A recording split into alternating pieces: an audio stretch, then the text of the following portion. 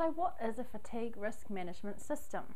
Well, we've established that fatigue can rise from a combination of factors. Therefore, the most effective management strategy must also implement a combination of control measures to be successful. Your foundation should be on awareness and education. Your workers need to understand the effects and possible impact of fatigue and be able to learn to recognise the early signs in themselves and in others, with an emphasis on others because often people are a poor judge of their own fatigue levels. Be open-minded to the needs of individuals. A 2006 study into napping showed that a 40-minute nap break, which averaged 26 minutes of actual sleep, improved the performance of nurses working at night for up to 3 hours post-nap during a 12-hour shift.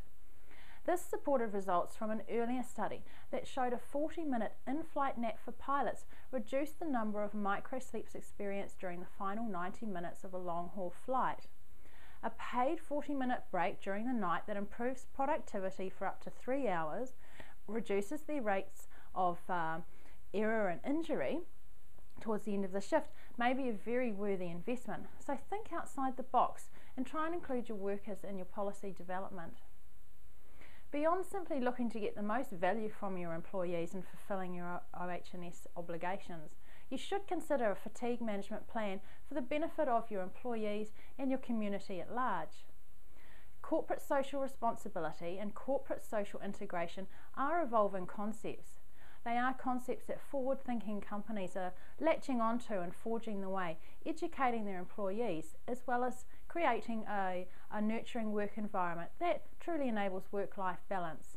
The results? Well, happier, healthier, more productive employees. So it's really a win-win situation for you, the community, and your company's most valuable assets, its people. Fatigue risk management is a shared responsibility.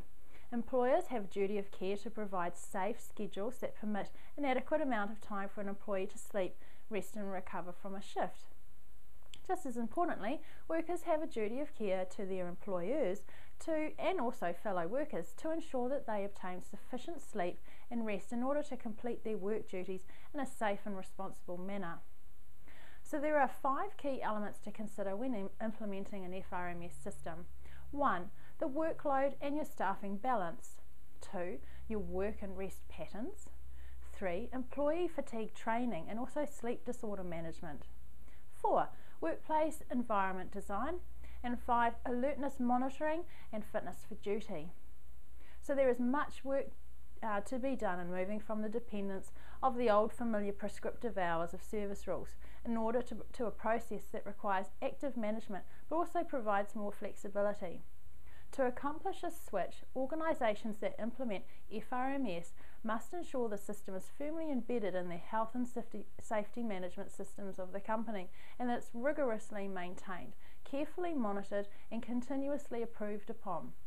Provided it is a properly designed, implemented and managed FRMS, it offers a major step in the reduction in the health and safety risks in a 24/7 operation. We hope that you've enjoyed this short video and that it's been insightful regarding the management of fatigue. If you know or suspect that fatigue is affecting the safety and productivity of people in your business, then you can contact me at fatigue@safetyhub.co.nz or through our contact page. While you're here, check out some of the other products and services that are available and can be tailored to help measure, manage and mitigate the fatigue in your business.